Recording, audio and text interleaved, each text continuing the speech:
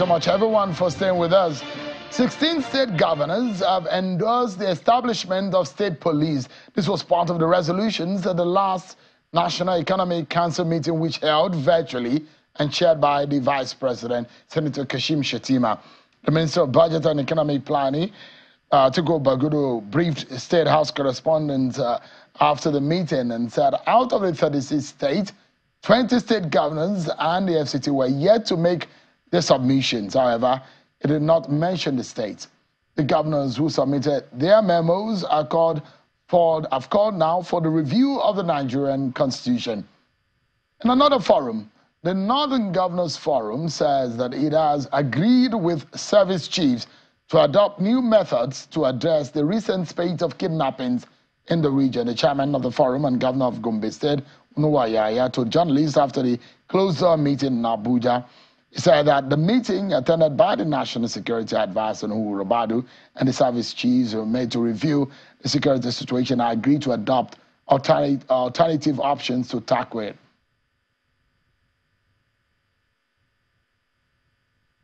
Security. Let's get on. Security is very topical, especially with the recent issues of kidnapping in the Northwest. And we are becoming so concerned that we need to discuss, review, and possibly take alternative options to what we have been doing before so that we can have a better result.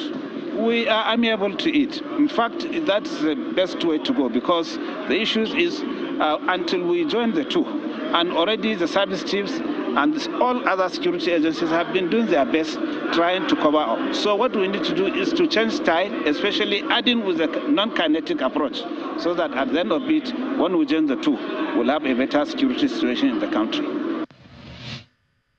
All right, then. Let's get some insight now and some details on some of these issues and some perspectives that we can learn from tonight. I'm being joined by the governor of Nasarawa State, His Excellency, Governor Abdullahi Sule, joins us virtually from Lafia. Thank you so much, Your Excellency, and thanks for your patience tonight on the program. Thank you, Shaun. It's a pleasure. Thank you, sir. Perhaps we should get some perspectives on what happened in the university when the palliatives were being distributed. What more do we know about that sad scenario? The likes of Mr. Femi Falana are already asking for compensation in what he described as negligence. Well, I just listened to you and the governor of Kaduna State. He made one statement that there are a lot of people who have no idea, who have no reason to start making a lot of noise, but they make noise anytime there is a tragedy. In Nasarawa State, we have approximately eight institutions where we had the same distribution of palliatives. And a lot of people do not even know the reason why we went ahead doing that palliative. We started actually with the Federal University here in Lafia, where we had 4,000 students that received the palliatives of 2 bags and 5,000 naira each. We didn't have any incident. We moved to the Isa Mustafa Agwai Polytechnic, which is a state polytechnic here in Lafia, where again another 2,000 students, 2,500 students received, and then we didn't have any problem whatsoever. The same thing with the, anyway, at the end of the day, we went to 8 different institutions and we did not have a problem anywhere. Unfortunately, we had this incident in Kefi, at the State University. And from what you saw, it's very unfortunate it happened, but it has nothing to do with any planning. It has nothing to do with any negligence. For the 8 places that we have been, it was the last place, which will have been the 9th institution that we go. So all these other places that we went, everything went so smooth. And for 3 or 4 days, the state was getting nothing but praises, both from the media and from everybody else, from the institutions, from the students. Everybody was praising us, and thanking us that we were doing this. So everywhere was calm.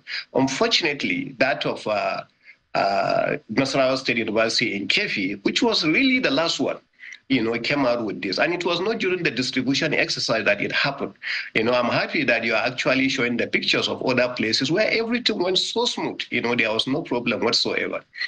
So it was not because of planning. It was just because of some students, from what we were hearing now, Some students, thought their names were being misplaced.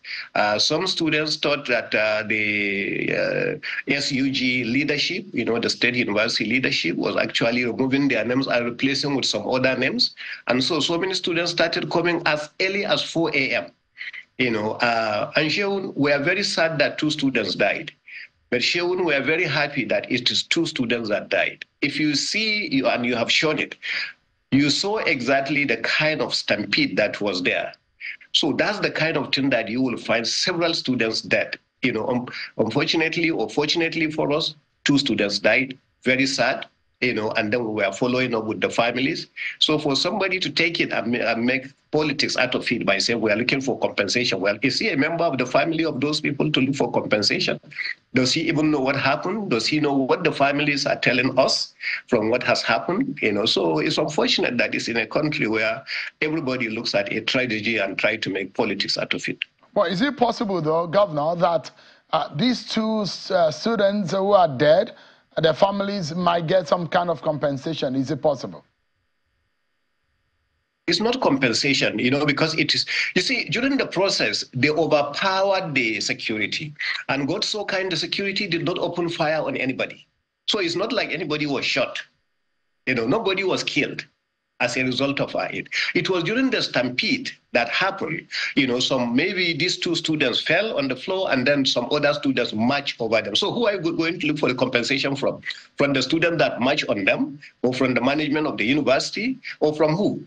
As a responsible government, we are going to go and see the family, and we have already done that. The deputy governor has gone, the commissioner has gone to the villages of these 2 people in Udege and in Panda. We have seen them. And we are going to support the family. We are going to support them with some kind of assistance. But I don't want to use the name compensation because it's not anything that happened, out of negligence on the part of government or because anybody has done anything wrong, or, so that's not what happened. So, this must have, there must be some lessons, though, in the future, because I know that we are in a period that a lot of Nigerians are really feeling the pinch of the rise in the price of commodities, and this might happen subsequently. As the state governor, state government in Nasarawa, learn anything going forward from this and how to do it better? Yeah, well, you see, Sheun, in life, we always learn, and we learn every day. We try to learn to do this. Now, if you ask us, did we learn anything from the university, even where everything went so smooth, do we learn something? Yes. Even at the Federal University, when we came out, I say, okay, next time we'll do this, we'll do this, we'll do that. And look at it, how did it happen? There was no plan for giving students any palliatives. There was no plan for that. But what happened was that I went around the entire state, 13 local government areas with 18 development areas. The deputy governor and I went to everywhere to ensure that we distributed palliatives to the people. And after distributing four bags of this rice, we came to realize that some students were not given anything. And for that reason, some of the female students were going to some of these beneficiaries and actually doing some nasty things in order for them just to get a bag of rice. So that is the reason why we came in and say, okay, no, know what? We are going to go straight to the universities and also do something for them, including giving them money. But 8 places, 8 institutions, as I told you, we did excellently. There was no problem whatsoever. So if you are talking of learning something, it's like maybe something was done wrong. Yes, unfortunately, some students, out of overzealousness, if you hear from what the Vice Chancellor of the university even said, he said that some students out of impatience, so that's the word he used, that went in to do that. Some of the students accused their leadership of the student union that they were changing names. That was responsible. You continue to hear one thing or the other. Are we going to change the student unions? Are we going to say, so it depends, but you learn something new every day. I don't want to take a situation of where people died and we are mourning and I come and try to defend some political accusations. So when we look at the figures coming in on the federal allocation going to the state, which has since increased from the late last year up until early this year. Nasarawa State, for example, got 7.7 billion naira from federal allocation as of in February of this year. Those who believe that the state governors have a role to play in what has become a major economic nightmare in the country. So the question will be, Governor of Nasarawa State, how will the people of Nasarawa State benefit more in terms of the food on their tables and the money in their pocket in the increased federal allocation that has come to your state? Shegun, I'm from the private sector. I don't believe in even these palliatives, but it is absolutely necessary right now because people are hungry. I believe in creating opportunities for people so that they can have their independence. So what we are doing in Nasarawa, for instance, we have gone and acquired 10,000 hectares of land. Our plan is to employ some of our youth, in the area of agriculture, so that these people, we are going to buy tractors. We are going to buy more tractors than we need in that farm. We are already talking to some tractor suppliers, Mahindra and Co. They are going to supply us with some of these tractors, and we are going to lease them to some of our farmers so that our farmers can now do more. We are also looking more about this particular farm where we are employing more people. We are working on commissioning some of the lithium factories that we have in Nasarawa State. That way, our people can actually gain employment. I believe that people should not be given fish all the time. They should be taught how to fish. And that is the reason why I got in trouble a lot with some people in Nasarawa State because I make this statement. But you see, that is my background. That is my training. That's how I'm brought up in the private sector in order to teach people how to do that. I'm sure you have seen recently, where about 30 students, who got first class, we taught them some skill before we gave them working capital. Just 2 days ago, I also gave working capital, to some of the farmers so that they can go and do more rice. We are buying more fertilizer to give to some of our own farmers. We are working with a Bank of Industry, to find some of our youth to teach them some skills so we can give them more working capital to go and be doing something else. Palliative is because people are terribly hungry. So no matter how bad I feel about it, we must do it. And that's why I went through the 13 local government areas by myself to distribute palliatives to the people. And that's why we are going also around the institutions to do that. Because people are hungry, especially during this month of Ramadan, which happens also to be the month of Lent for our Christian brothers and sisters. And that's the reason why we are doing that. So, but, as a state government, what would your state be known for? Because we've come to a point in our lives as a country that every federating state, federating unit in this country needs to internalize and identify what they need to be known for, their own character, and what they will give to the center or perhaps make into an export that will bring some kind of foreign exchange. In Nasarawa State, what produce would you like to bequeath to the center or to the rest of the world? What would you like Nasarawa to be known for? This is a very good point in our lives that we need to now identify a point of comparative or strength and advantage. Nasarawa will be known for what it has always been known for. Two things: agriculture. I have just mentioned to you, you will be shocked to hear that because of the scarcity of food in one area alone, one local government, in our local government, the farmers on their own, the outgrowers, supplied almost 500 trucks of rice from that location alone. So Nasarawa wants to be known for agriculture. That is what Nasarawa State is known for. I have mentioned to you many times on this TV station that Nasarawa State has actually gone far in carrying out various areas of agriculture. In most cases, you will see we are number 1, we are number 2, or we are number 3. Sesame, we are number 1 in the country. Rice, we are number 5 in the country. Yam, we are number 2 in the country. Cassava, we are number 2 in the country. Our plan is not to be number 2 or number 3 or number 5. It's to be number 1 everywhere we can. And that's the reason why, in addition to what all the other people are doing, Olam has its biggest mill here in Nasarawa State. 50% of the 120,000 metric tons mill is being fed by outgrowers in Nasarawa State. They give them the seeds, they supply them with the paddy.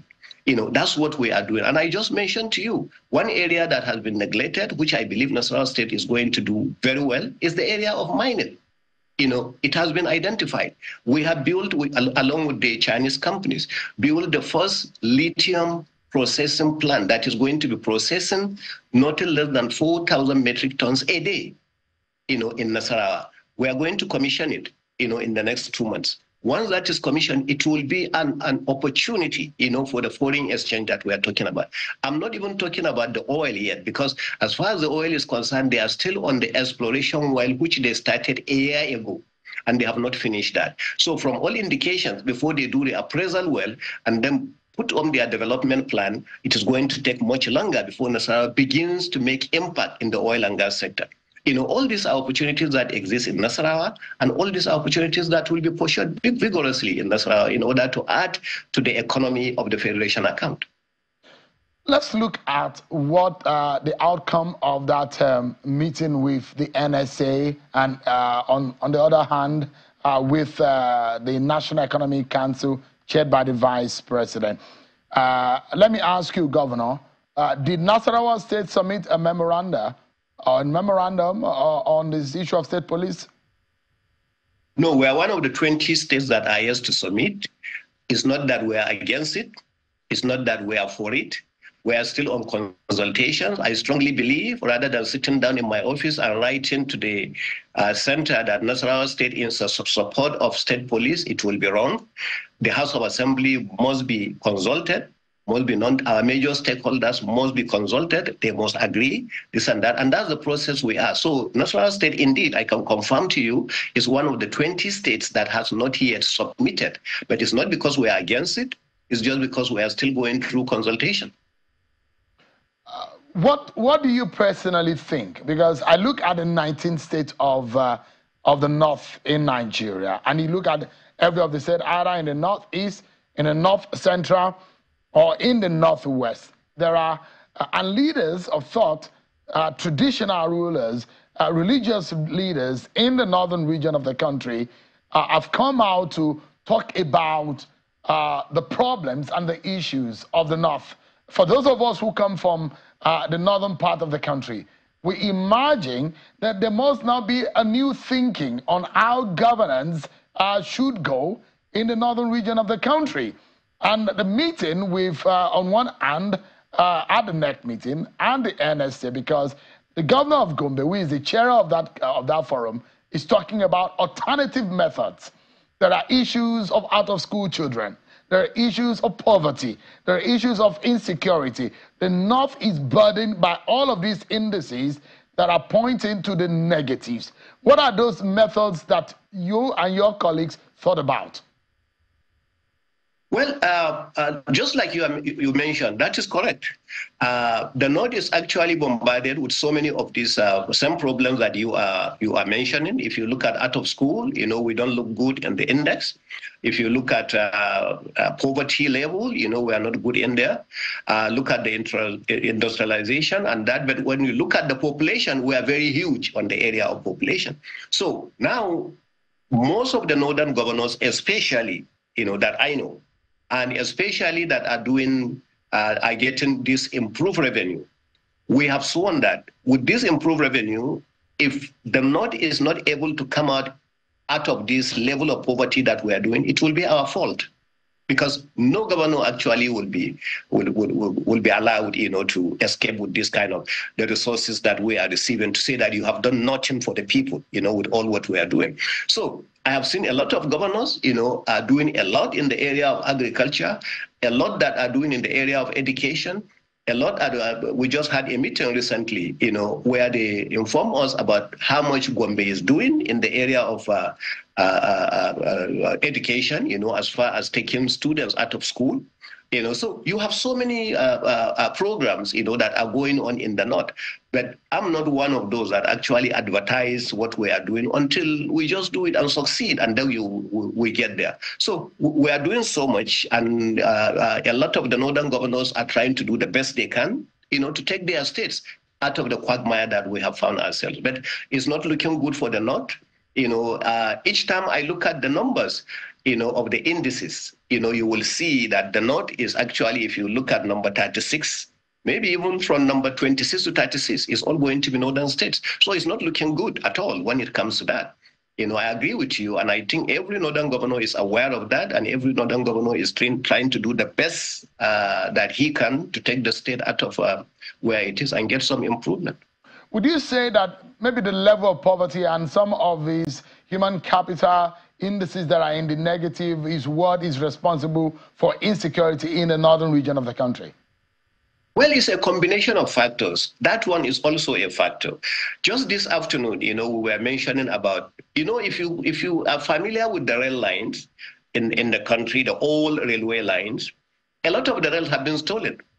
If you take it all the way from the southern part of the country into the northern part of the country, a lot of it have been stolen. But if you go to certain places in the north, no matter the level of poverty, the people did not steal the rails. The rails are still there. The rail lines are still there. So they don't believe in vandalizing government property and things like that. So there is still some level, of us trying to make sure that we get out of this. So there are still some good people who believe very strongly that once they have the opportunity to work, they will work. And that's why easily, I told you that we want to employ not less than 4,000, youth to go to a farm. And we already have more than that. We are employing more teachers, in order to give people more independence. We are giving a little more improvement on salaries and things like that for workers so that they can take home a little more. Those are all the kinds of things that we will continue to do. But, for us in Nasarawa, we are lucky because we are very close to Abuja.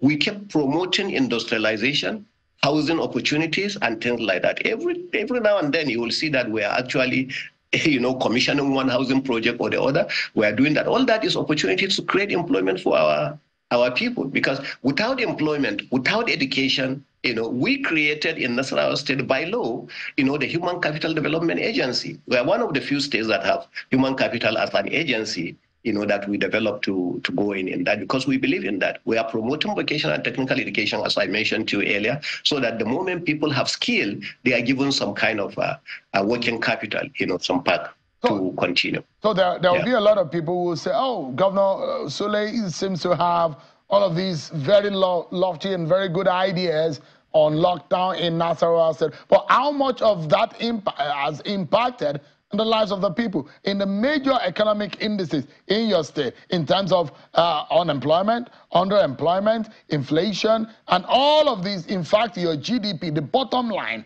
how much of that has impacted and has changed the scenario from where you met it and now? Good. I will give you just one example and you can take it from there. When we came in, the College of Education, Akwanga, one of the biggest problems we had in College of Education Akwanga was one lecturer to about 75 students, one lecturer to 75 students. We had a situation where 18 out of the 47 courses they had, there was no accreditation. We came through that. So we went through that and we employed, academic staff, that is lecturers, 301 between that time and today. So we employed more lecturers than even there were lecturers that we met on ground. Non-academic staff, we employed 301 also. So that is how much people we have taken off the street. Now, teachers in the state, we converted 2,500 secondary school teachers, apart from building the schools that we have done. In addition, recently, we employed additional 1,000 teachers for secondary schools, and we are employing 1,000 for primary schools. In order to do that. All that is to provide more employment to some of these people. We had given roughly now about 1 billion naira. Well, let me even go back to our pensioners. When we came in, we had pensioners from 1996 when the state was created that resigned, that actually left the service 1996, all the way to 2024, we are not even paid. We now, based on the improved resources that we're seeing, we took out all the people who actually retired from 1996 to 2010, and we had paid them off, every one of them, so that they can take their money to go and maybe to do some farming, to do this or that. That we have done. As far as the workers in the state is concerned, we made a situation where people did not have their promotions for 13 years. We promoted all the way to 2019. So they can have improved revenue. But Governor Sule, how many people have you employed in total? What was the unemployment rate before now? What is the GDP? What is the increase in the level of your IGR? Well, level of IGR, when we came in, we had 7 billion annually. That was 2019, if you go and check the records. By last year, our IGR in 2023 has gone to about 24 billion. So we moved over 3 times on the IGR. And how did we do that? We did that as a result of, in fact, plugging some of the loopholes that we found on ground, opening some of the opportunities, especially in the area of mining, that we were not getting anything, and in the area of a lot of these small-scale businesses that were there where nothing was coming. So we did that. And even before we had improved revenue in June last year, when after the removal of subsidy, we had already taken care of most of these things that we are talking about. But again, as I said, we have all kinds of people. There are people who advertise and make a lot of noise about what they do. The one that I will prefer you do is to have a team of your own, independent team, to come into Nasarawa State, go around and find out what is actually happening. Yeah. Okay. On the final note, and I guess I have just about 30 seconds. I know you said that you're still making consultation on the issue of state police. But as a governor, from your experience, you're a second-term governor. Just in 30 seconds, what do you think about state police? Do you think that is the way forward for our country at this time, especially as a northern governor also? Is that going to be the panacea for destroying this menace? I grew up, I went to school, grew up and worked in a country where it's not even state police. You have county police, which is local government police. You have police, even the institution I attended, Indiana State University, had Indiana State University Police. So I grew up in the background of this independent police and distribution. Now, sometimes we just see what is happening in other countries and we just want to adopt. My concern about state police, and it's not like I am against it, I'm all for it. But my biggest concern about state police, from what I'm trying to tell you, is funding the state police. The next thing after we adopt the state police, you will hear the state governors will be asking for review of the sharing formula. And you still have military, you still have other security agencies under the federal government. But we will ask for the sharing formula because states will now begin to ask. All right. What we are getting right now may not be sustainable. As I said, I don't want to lead anybody to believe that I like state police or I don't like state police. I grew up where state police works, where county police works, where even university police works. So I have nothing against it. Governor Abdullahi Sule, it's always a pleasure having a conversation with you. Thank you so much indeed for your time again tonight on the program. Thank you, Sean. I really appreciate it. I appreciate it. And I wish you the very best of your evening.